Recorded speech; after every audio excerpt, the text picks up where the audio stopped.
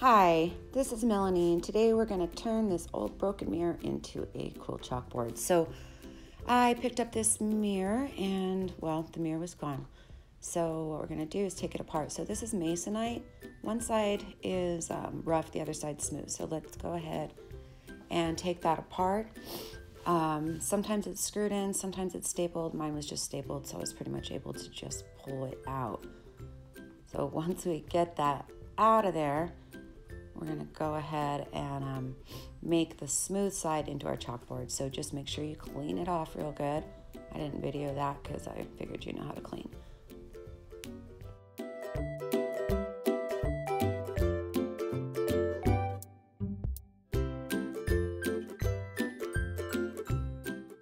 All right, so we're going to give this 2 coats using a foam roller of Little Black Dress by DIY. And we'll just get that on there nice and thick. I did do 2 coats. Didn't film both coats, but you get the gist, right?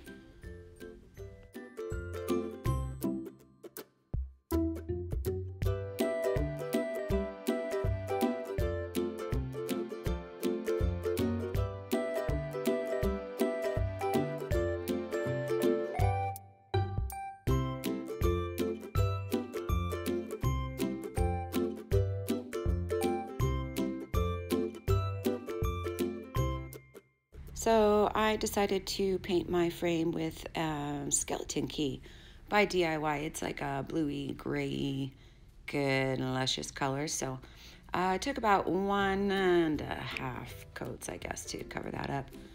And yep, that's what I did.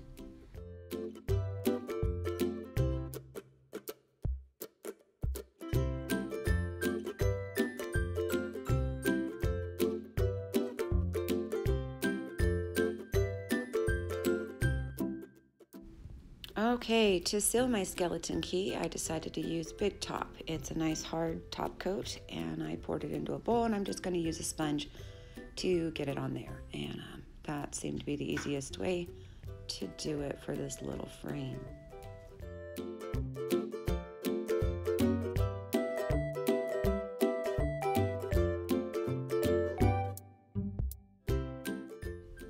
Okay, so once you have that all done, you need to go back over your chalk paint and cure it.